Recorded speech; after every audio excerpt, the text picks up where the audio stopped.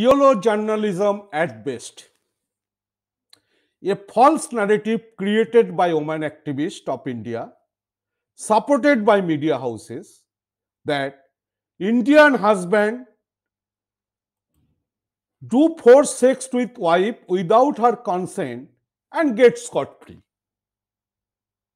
They never asked, when wife does force sex with her husband against his will or consent, do you term wife a rapist?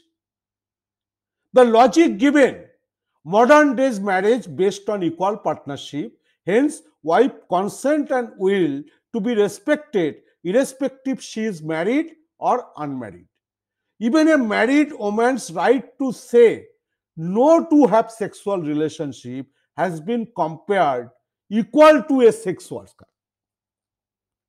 The real fact, India had already criminalized forced sex with wife by husband and provided law like IPC 498A, DB Act to protect a wife and punish not only husband, his relatives too.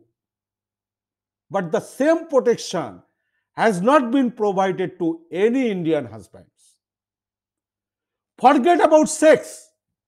If any husband even kiss his wife without her consent, not only husband, his mother, father, sister, brother also termed criminal and sent to jail on mere verbal allegations by wife. No evidence record in IPC 498.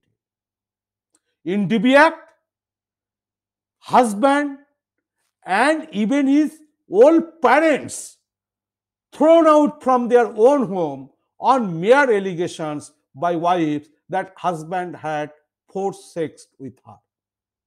She got protection order and then on her own testimony, husband sent to jail in the name of breach of protection order.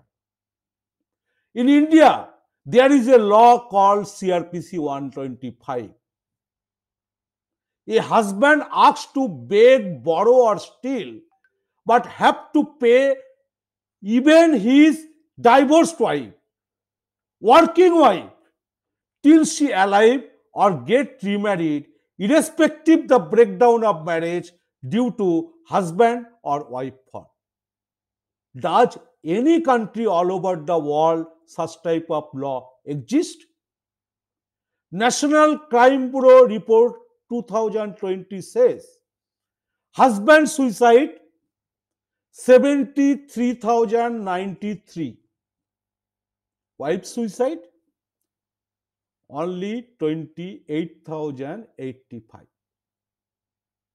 Do judiciary or lawmakers made any effort or action plan how to reduce husband suicide in last 75 years? A group of elite class men and women desperate to term husband a rapist for their own self-interest and nothing else. When a wife does forced sex with her husband without his consent or will, they never term the wife a rapist. Then why consent and will of husband not respected by wife after marriage comes under any criminal law? Now we'll understand violation of men's constitutional right, Article 14, equal protection of every citizen in front of law, irrespective of gender, and Article 21, life and liberty of a person with dignity. None will understand violation of men's constitutional right. The burning question is why men should marry to Indian women when he knows his wife have a red card, which she can, I repeat, she can use the same at any time and term him a rapist, and the husband even does not have a YOLO card in marriage relationship. Result? Marriage strike is the only option for common man of India till the lawmakers, judiciary does not take corrective action to make modern day marriage in India to as real equal partnership and replace the word husband, wife to spouse in every law related to marriage relationship.